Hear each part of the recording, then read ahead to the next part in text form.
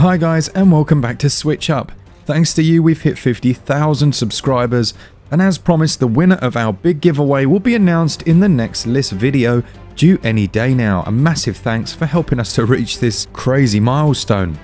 If there's a single genre most underrepresented on the Nintendo Switch, then I think shooters are going to be way up there. I literally do not know why we haven't seen Call of Duty yet. Rebellion aimed to fix all of that with a remaster that sets the bar and puts the competition to shame with some solid online functionality and other Switch exclusive features. Is it a headshot or way off target? Let's find out.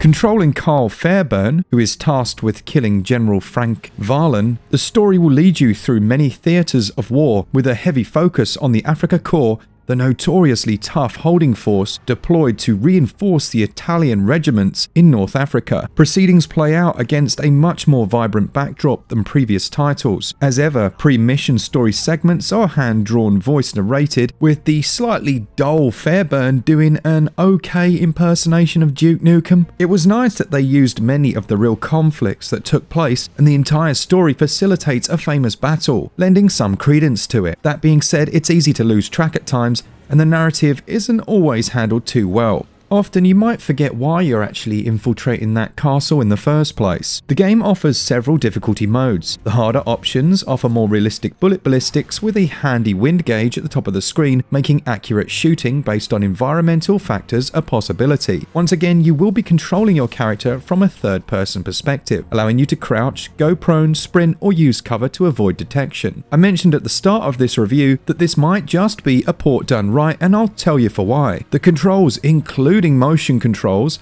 and the very detailed HD rumbled heartbeat, are excellent. The granular levels of feedback offered by those split Joy-Con when aiming down the scope is second to none, aside from obviously a mouse and keyboard, and makes Sniper Elite 3 easier to control on the Nintendo Switch than the other two big boys. Unlike the previous title, they opted for much more open maps. Think early Hitman games and you'll have a decent idea of how much of the game plays out. With so many alternating routes and a wealth of objectives, it can be quite daunting when you first start out. Using your binoculars, you'll be scouting and tagging up to 7 enemies. This will show their locations through walls and comes in incredibly useful for keeping tabs and planning your next move. In the easier difficulty modes, you can save almost anywhere, allowing for quick reloading to that location, but as you reach the hardest modes, the entire level must be completed in one take, so to speak, offering a ton of replayability as well as a serious challenge for veterans. Enemies will be going about their patrols, chatting, smoking, or repairing things within the world. There's a lot of life here, and the attention to detail shines through. Mission objectives can be overlaid over the HUD, allowing you to glance around the screen for the next target rather than having to open the map screen. Optional missions will arise as well, and the opportunistic player will want to tackle some of these to gain extra experience, which is tracked by your current rank. Higher ranks unlock new gear, weapons, and customizations. I much preferred the level designs this time around, and to emphasize the need to act as a real sniper, you're given gameplay incentives to do just that. If you take a shot that can be heard, you'll be given a relocation distance, whereby if you sprint to it within a certain amount of time, then you'll unlock the ghost status and get a relocation bonus. In addition to the standard rifles, there are a much broader range of other weapons, including pistols, machine guns, grenades, and traps. These range from tripwires to landmines and allow you to combine gameplay elements like the relocation into a deadly back and forth game of cat and mouse, except the mouse left a half-pound explosive rigged up to a piece of tripwire. Ooh. If you prefer to go the way of the ninja, remaining undetected, you're given many more ways to do that as well. Chief among them is the ability to mask the sound of your shots with loud environmental noises such as artillery, radio chatter, or the improvised racket of a sabotage generator.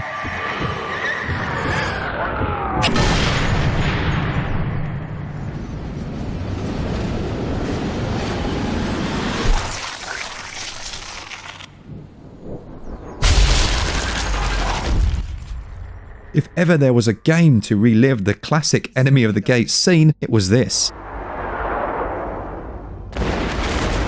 It's a very clever mechanic to use to make the game more realistic, and means that those tricky shots feel twice as rewarding, as you'll sometimes have to react quickly and accurately without the long preparation time you might want. When enemies have heard a shot or witnessed an enemy body, they'll enter search mode. This can be used to your advantage by throwing pebbles to draw them into your line of fire or bring them away from their comrades. But you'll often have to lay low for a while in cover, your current visibility shown here by the eye icon. Very occasionally, the AI can be a little bit hive-minded, whereby one will be alerted and the rest instantly know where you are. It's not often, and the game gives you a good indication of the alert status of those who see you, but it was particularly noticeable in co-op mode, where Glenn could see the entire level suddenly honing in on me. Now, you could argue they have some ninja radio skills, but still, it's a touch immersion breaking. The X-ray system and slowdown mechanics make a welcome return, allowing you to hold your breath for a short amount of time. These are also much more detailed than the previous offering, now showing the cardiovascular system, allowing you to enjoy, in slow motion, the carnage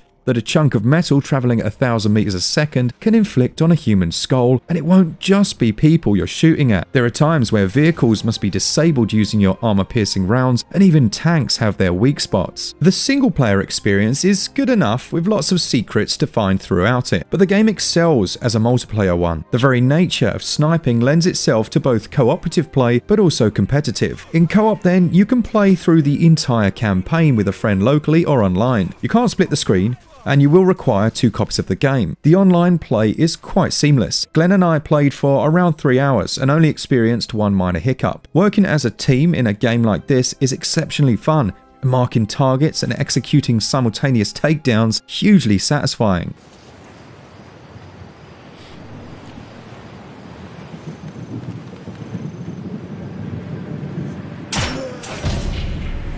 Checkpoints are saved often by the game, allowing you to quickly retry if one of you messes up, and if you have that option available to you, I'd say this is the best way to enjoy the game. Other online modes of note are the excellent survival. Here, much like the Horde mode in Gears of War or a similar title, you'll be fighting against waves of attacking enemies. Between rounds, you get a few seconds to restock ammo and perhaps relocate to a better position, but the frantic run and gun sniping is very enjoyable. You could easily end up sinking a huge amount of time just high score chasing in this mode. Competitive sniping pits you in either deathmatch or team-based games, and there are several modes to choose from.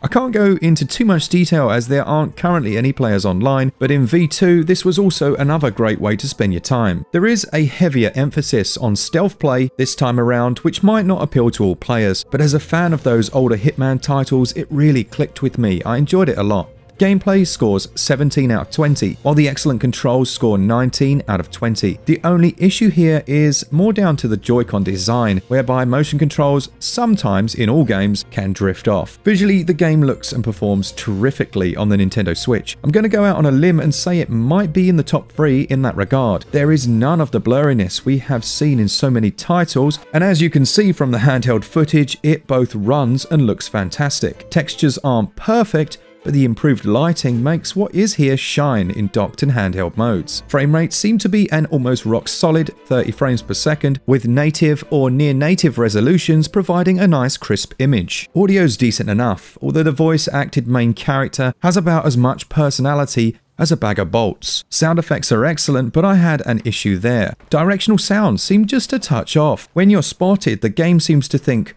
right, the player's been spotted, we want him to think there are loads of players all around him. Quick, play loads of voices of loads of soldiers all around him, even if there aren't any. It was really irritating, as you'd be looking around, positive that there weren't any people around you, but you can hear them nonetheless. It could be a result of poor acoustic modeling, whereby distant voices seem closer than they actually are, but I noticed it instantly. Music is your by-the-numbers Band of Brothers meets a part-time orchestra affair, and it does a good job. Environmental sounds are decent and give life to the levels. Visuals score 19 out of 20, while the audio scores 15 out of 20.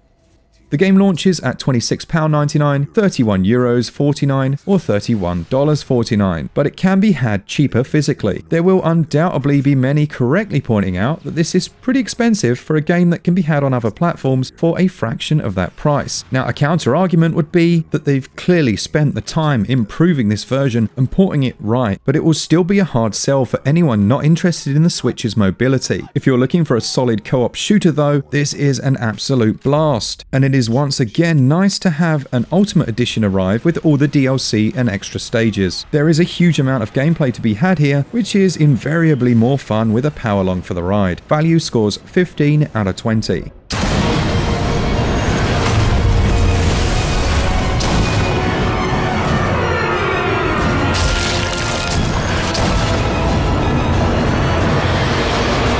Sniper Elite 3 Ultimate Edition on Switch might be an older game, but it represents one of the best realistic online shooting experiences you can have right now on Nintendo's hybrid. The porting has been handled excellently, and everything looks far better than it has any right to in the palm of your hand. It scores a SwitchUp score of 85%. Thanks so much to all of you that's brought us up to this 50,000 subscriber milestone. I remember chatting with my wife last year when we had like 3 subscribers a day and maybe 100 views, but the dream was real even then, you know? A big thanks to all of you. Thanks to our patrons as well who support the channel each and every month. Remember, you can join them from as little as $1, and it really does mean the world to Glenn and I. For all things Switch, all the time, keep it Switch up. Cheers guys, see ya!